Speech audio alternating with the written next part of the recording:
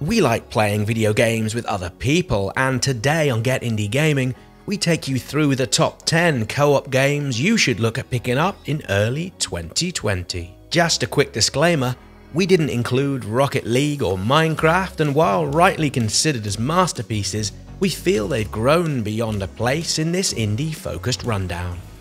So without further delay, let's begin at number 10 with Towerfall Ascension.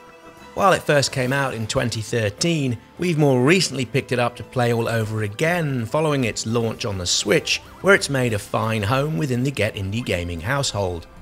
As when it launched as it still does today, while super fast and frantic, it's also very accessible with the controls and mechanics easy to grasp and understand, while succeeding and also being pretty darn difficult to get masterful at. There is a single player, although it offers perhaps 2% of the fun you can have with it in local couch co-op, ideally with some very good friends who don't mind the odd expletive being hurled in their direction.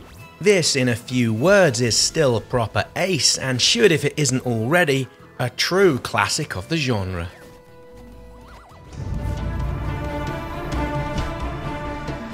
At number 9, and just like its predecessor in this list, Trine 2 can be played in single player, although it's in the local co-op where it truly shines.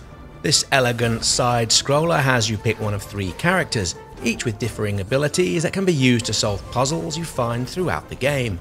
In single player, some sections feel a tad stop-starty, with rhythm breaks aplenty, although when playing with a friend or buddy alongside you, it can all flow with a joyous precision in what's the strongest puzzle platformer within the series. Viewers have in the past suggested Trine series offers something as good if not better than Portal 2, and we can see why some might think this to be the case. For us though, what makes Trine 2 so very good is how in co-op, it really does force players to combine their strengths and in so doing, mutually discover how best to find a way forward. What's your plan? Stay the hell away from me, okay? At number 8, A Way Out is pretty unique in what it does and comes from the team behind A Tale of Two Sons. In this co-op only game, there is no single player. You play as one of 2 prisoners looking to escape a correctional facility, in what on paper would have been a risky product for developers Hazelight to find backers for, which they ultimately did in the form of EA, who we agree aren't your archetypal indie game publisher. While in places the story feels thick and heavy with cliché, as a co-op game, either local or online, it offers some of the best narrative adventure of its kind out there. In fact, there's nothing quite like it with its bombast and not so subtle nods to the Uncharted series, and perhaps walking sims such as Life is Strange or even Firewatch. All in though, as I said earlier, it's unique and it's an enjoyable romp that when played together with a mate and some friendly banter, makes it something bigger and more fun, all Shawshank jokes aside, than perhaps could have been expected. Up now at number 7, Heave Ho sees you and up to 3 others having the simple enough sounding task of getting from point A to point B across vaulted levels without falling to your deaths. Now how good a couch co-op game this is shone through when we first saw this at EGX Rezzed in March of last year.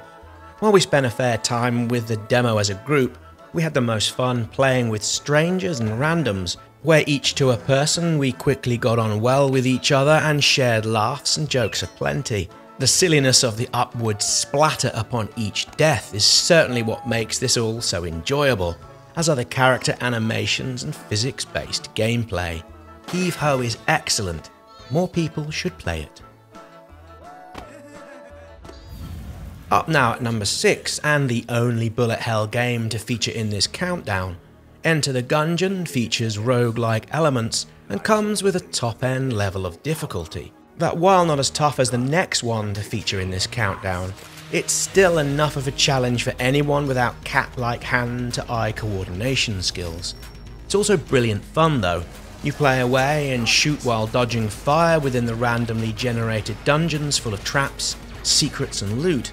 The boss battles are hugely enjoyable, and more so when played in co-op, where you can have someone else to blame when things go wrong, as they will many times over.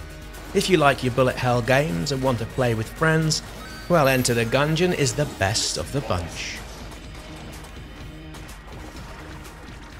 Cuphead takes the number 5 position in this rundown, and while we've spoken in the past on the game's content, gatekeeping and accessibility issues with it hiding material behind difficulty, setting such matters aside, it is so very beautifully animated, with it being one of the most visually and aurally striking games of the past few years. It's also, as the saying goes, hard as nails, which for many is the whole appeal of playing this while in single or in couch co-op. On paper, you might think playing with a buddy would make it easier, but that's not really the case. If anything, playing in co-op sees the stakes and atmosphere rise higher as each player worries what the other's up to and whether or not they are helping or hindering the overall action. With the DLC out at some point in the year, Cuphead is a couch co-op game people are likely to love and loathe in equal measure. Welcome, adventurer, to an RPG unlike any other. In a world forsaken by the gods, the people need you to become their next divine.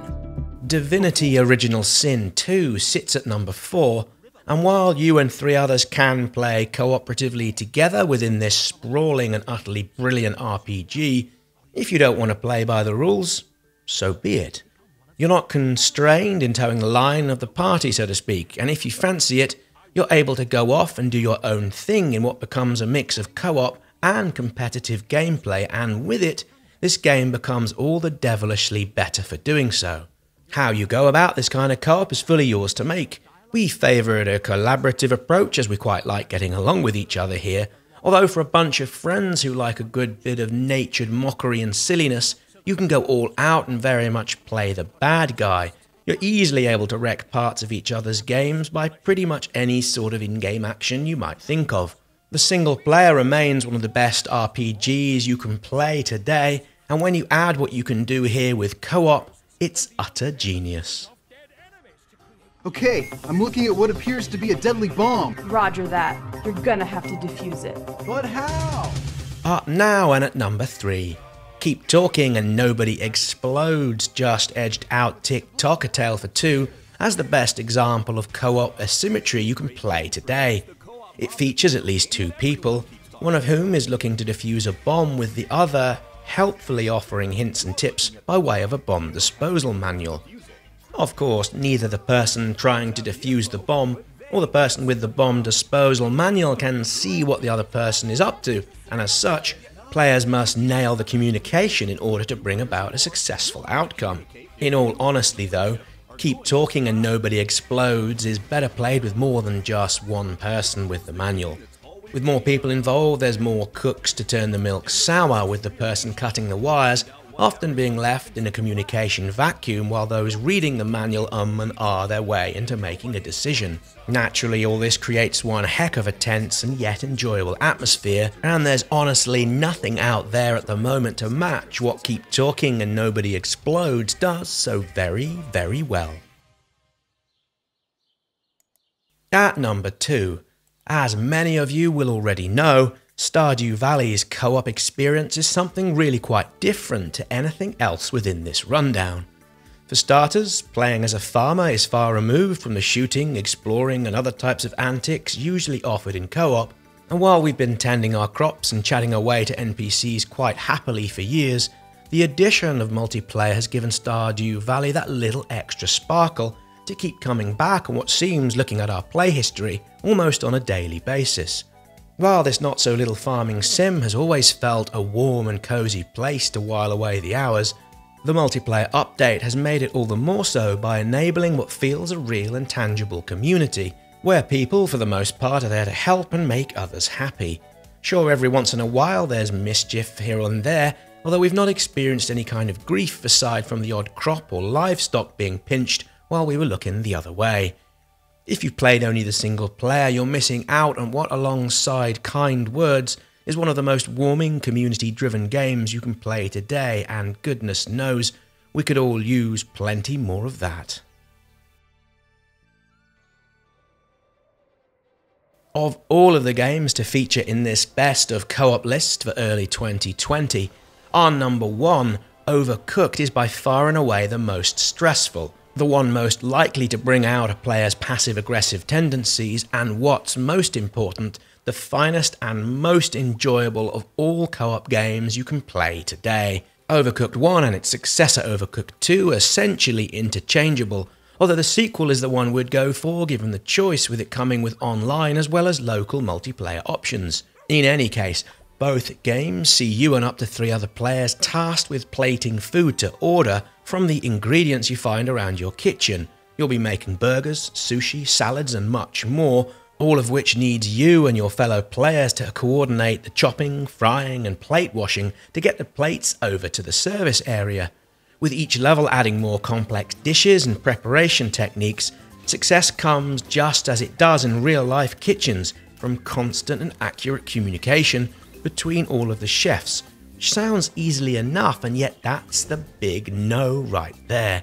From the get-go, it's disorganized chaos, and with Overcooked, you have a perfect storm to test even the strongest of friendships and relationships. It's co-op perfection, and quite frankly, the finest game of its type we've ever played. With the Overcooked series taking our top slot in the list of the best co-op games for early 2020, which of these sort of games do you enjoy playing the most? Be sure to let us know down in the comments, and if you've liked this video, please click that like button. Likewise, if you haven't yet done so, now's a perfect time to give us a virtual hug and subscribe to the channel, and in doing so, join one of the largest communities of indie game fans on the whole of the YouTube platform. As always, many thanks for watching. We look forward to seeing you all again here soon for another indie game video.